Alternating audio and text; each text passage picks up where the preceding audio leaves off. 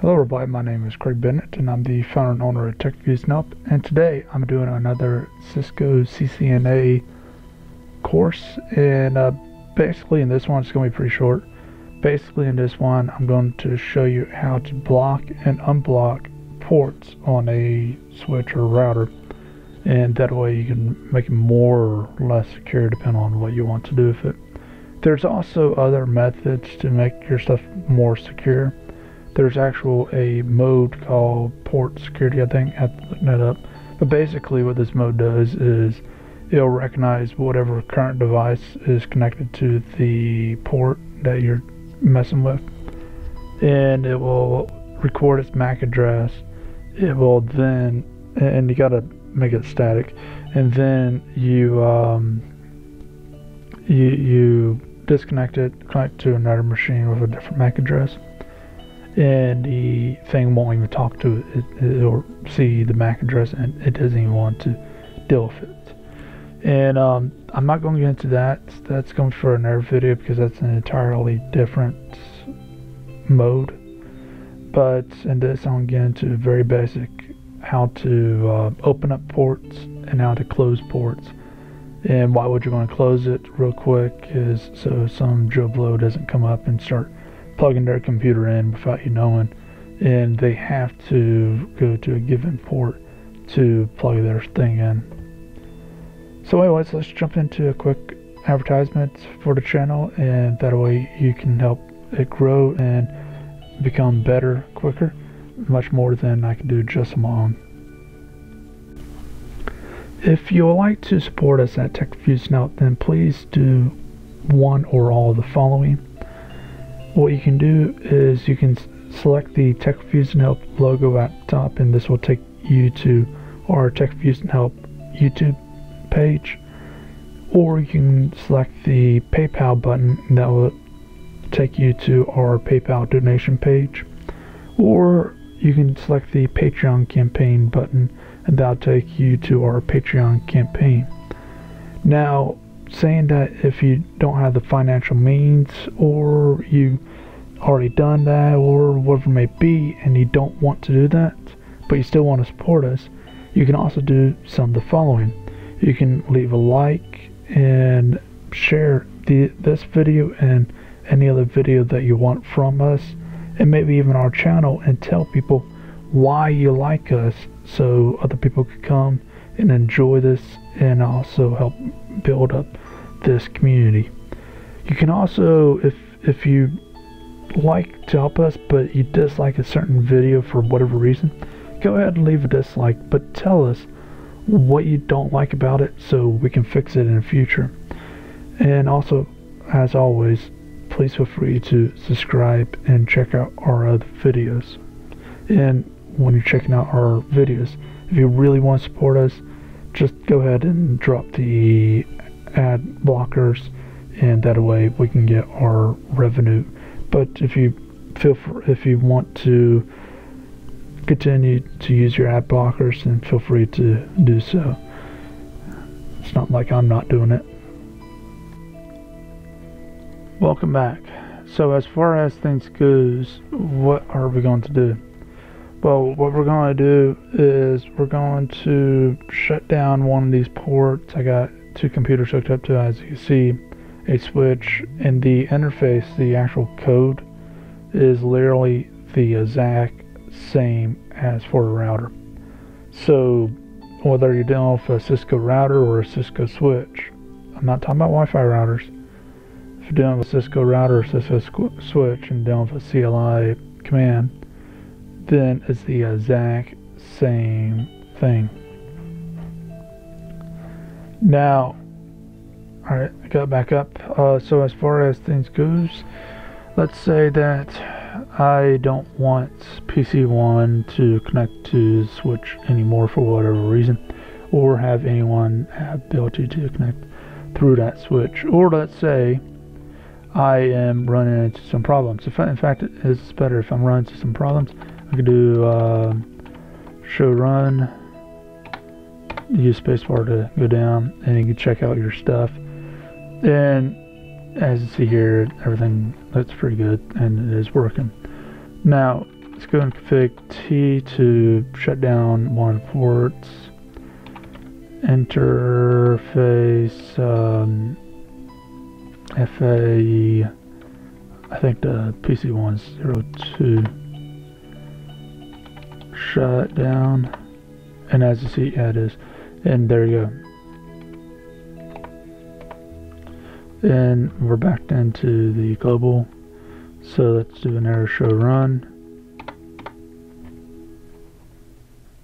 And as you see here, interface Ethernet port 2, it's shut down. So if you run into problems, one of the ways to figure out why a switch or router ain't communicate, and I spent like an hour on this problem, probably even more, trying to figure out why a router wasn't communicating with one of my computers that I was working on. And basically what was happening is the router that I was working on for someone else, it and also the switch, apparently the ports that I was trying to use was shut down. So one of the first things that you really should do is do simply that. That'll save a bunch of time, is go to a computer that does work with it if you're not already at it, and do a show run and look at the ports and make sure if it works or not. So if it doesn't work, then there's your problem. If it does work, then check the cable and check a couple other things, and we'll probably get into that in a later video on how to figure out that. Now let's say I want to bring that thing back up. Sorry about that. That was pretty much like config T. It's just extra key. So from there, I need to go back into the interface FA02, and then no shut, and that brings it back up. Simple as that.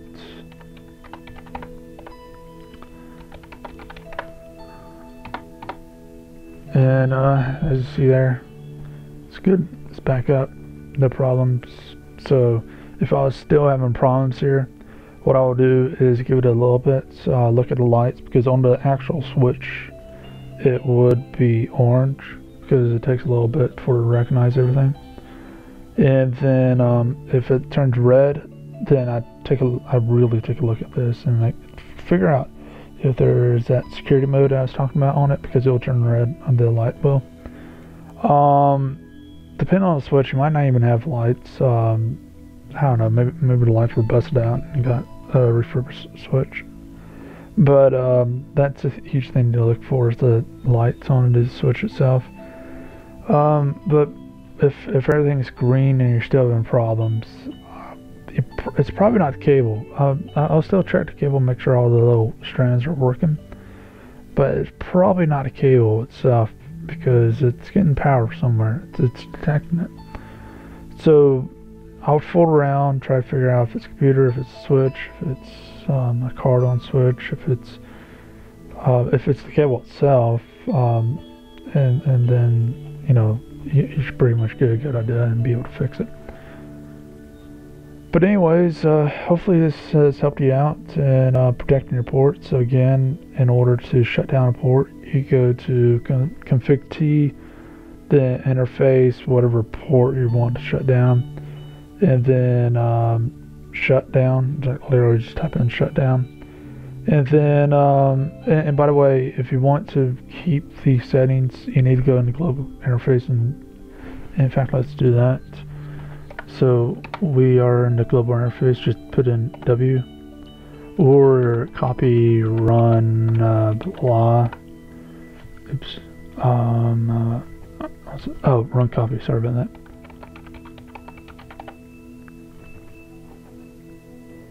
Yeah, I don't know what happened there. Try and play around with it a little bit. It might be this model that I picked. I didn't really look in the model switch, but on a normal one, you just write down copy run whatever, or if you want to make it your default flash file, then you just put in W in the global config, and that writes it to the memory. Sorry about that. But if you want to make a separate flash, that's where that copy run command comes in and you just do copy run whatever the flash file you want to name it as. If you want to, and just add it in here real quick since I just brought that up, if you want to find what flash files are on your system, do a show flash. If you want to run one, do copy whatever flash file's name, then run, and it will run it. But anyways, and basically,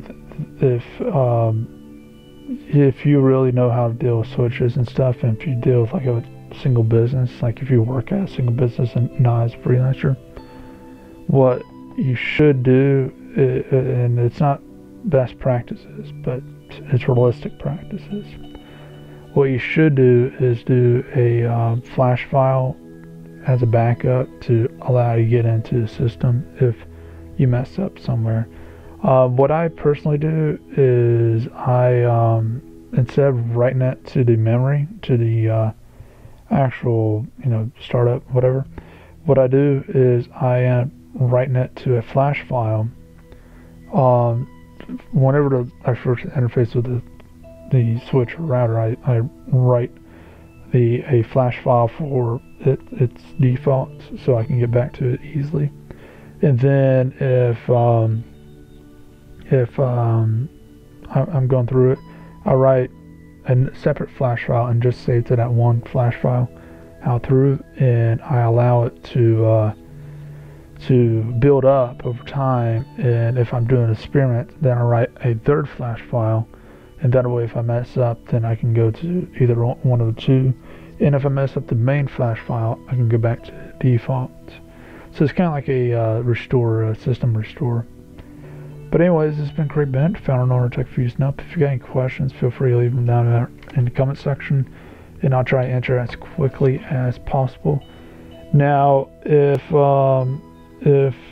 you have any comments or anything, or maybe a better way of doing it, then please feel free to leave a comment below, and that way everybody knows.